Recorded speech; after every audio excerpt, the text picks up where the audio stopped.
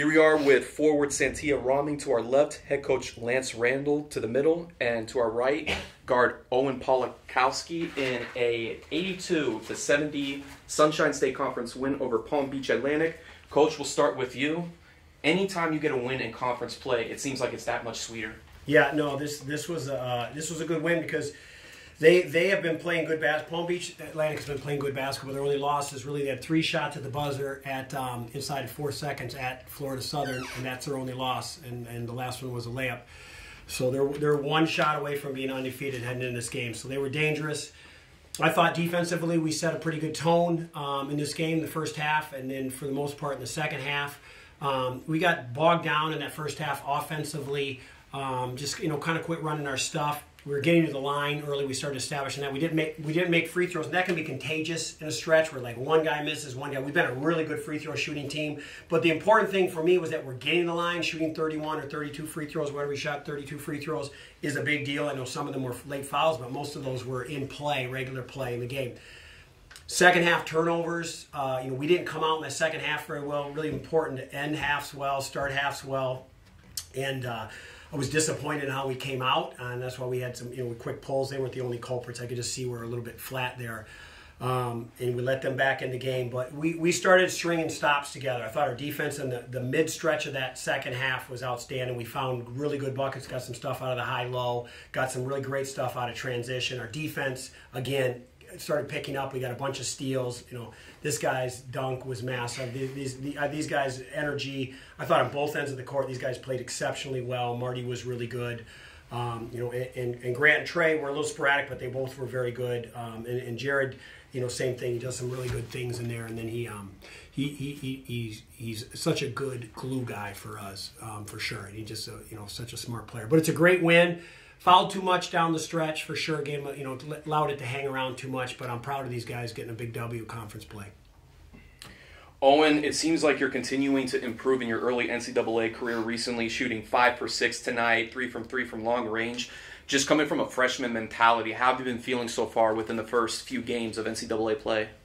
Good. We just came off a big win last game, and I just came out with a lot of confidence, and I knew my team had my back, so it was good to bring the energy and get a good win tonight. Santia, again, another young guy, sophomore, 5 for 7 from the field, 14 points overall. Just talk a little bit about your performance tonight and just the team overall and just how you were feeling on the court. Well, my performance really comes from our team and just how we click, because once that ball just keeps moving, it opens spots for me to get to. So I really feed off of it, feed off my team and the energy and stuff like that. So but props to my team for just being able to move the ball in offense and just get me to the spots that I need to be in. Coach, take us back to the second half in the under-8 media timeout. Game was going back and forth, but then after that timeout, that's when we had the string of seeing Owen get the dunk. You get a few turnovers, you build the lead to double digits. What did you say to the group in that media timeout to get the ball going? I don't remember at all. I don't remember, but we were talking. I know at that stage we were talking about being patient in the high-low. That we were getting it early, but not to settle on early. It can let it swing. We can find it. They were getting the ball at the rim, stay at the rim. Our transition was good, but that was happening with our defense. We were stringing stops, and when you start getting that confidence with stops, we got a couple turnovers there, got some runouts or some long rebounds and go.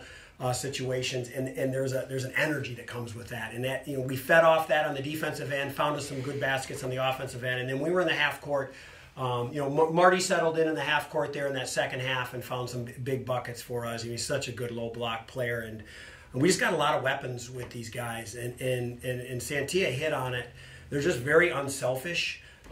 They have great synergy and chemistry, and we got a lot of things to continue to work on. But they have a great competitive spirit, but they also care about each other genuinely, and that's a powerful package, and it's great to coach that. And I know that we have a long ways to go, but it's a good group to go there together with for sure.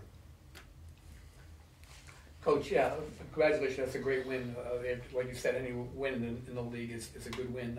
It seems to me that you early did a good job of establishing an interior game, especially with, like you mentioned, and then got away from it a little bit, and then in the second half, looks like you re-emphasized it again. Is that what happened? Like you said, okay, we got away from it, and then we need to get back to it because it was clear in the second half, with your two post players that you made some progress again. Was that a re-emphasis? Yeah, it was definitely a re-emphasis. Okay. It was an emphasis before the game. It was an emphasis during it. It was an emphasis afterwards. But it's a good question. One thing that happened, I think, when Marty got in foul trouble, we kind of lost our way a little bit. We weren't finding, and we lost our rhythm. There was not we called some stuff, and we missed up the execution. So we tried to get this guy to the block. We tried to get Cannon to the block. We tried to find some stuff in the rim, and we messed up our execution. They ended up being some empty possessions.